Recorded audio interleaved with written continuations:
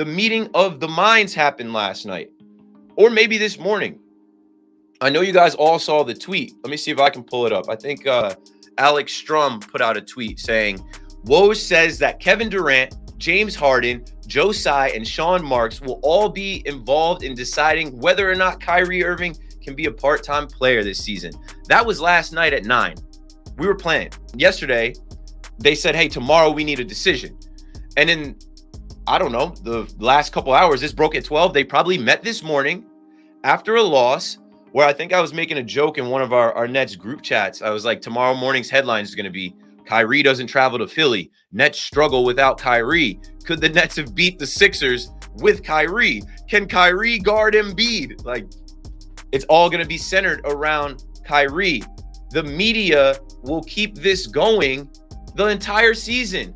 If the Nets struggle, which we will, it's an 82-game season, there are going to be stretches where we lose back-to-back games. We might even have a losing streak in typical Nets fashion.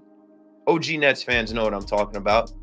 I don't think we'll string together 7-8 losses like we have in the past. But if the Nets were to lose back-to-back games, ESPN First Take, I don't know, first things first on FS1, they would all lead with, could the Nets be better with Kyrie? How much does Kyrie's absence impact this Nets team? And now what's actually cool is they're going to say we're not a super team anymore. We don't have a big three anymore. They're going to say, oh, the Nets aren't the favorites. Cool.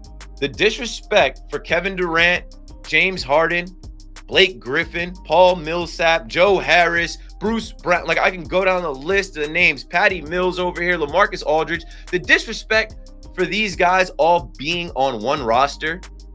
The disrespect for all of these guys being on the team and all the focus being on one Kyrie Irving, as if that one guy is going to erase our chances of competing this season. I wasn't rocking with that. I even said, hey, if they're doing the half thing, which I wasn't expecting them to do the half. Last episode, what did I say, y'all? You're either in or you're out. You can't be both. This is business.